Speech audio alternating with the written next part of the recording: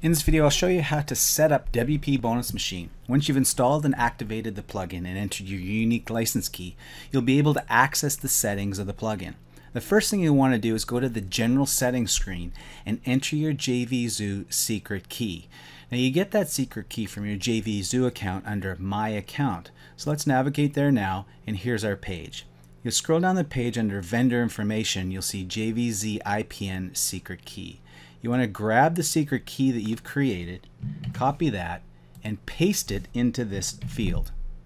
Click the Save button. Now, depending on which membership site plugin you'll use, you'll also see some additional fields under the general settings. If you're using MemberPress, you'll need to enter your MemberPress username and login on that screen. If you're using ActiveMember 360, you'll need to set up your ActiveCampaign integration settings.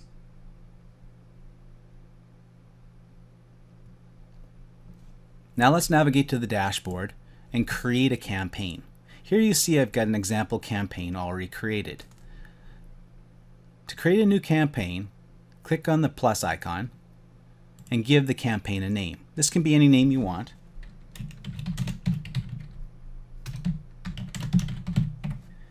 And then select the membership level that you want to add the person to when they purchase that affiliate product.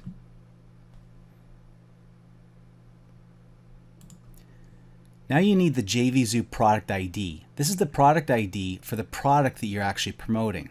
So again, let's go back to JVZoo, Affiliates, Find Products.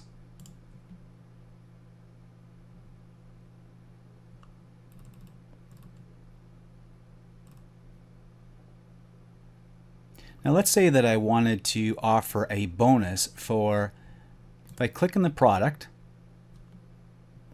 in the URL I see that the product ID number is 176681. I'll copy that ID number and I'll paste it into this field. And now I'll click Save.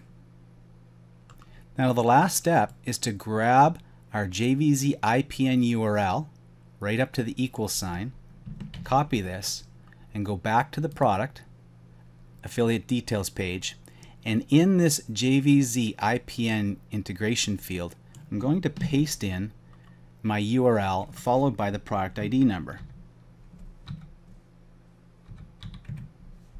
and click Save. And that's it. Now whenever anybody purchases through my affiliate link for this product, the JVZ IPN will forward to this URL the purchase details, and the membership site plugin will verify if it's correct and add them to the membership site.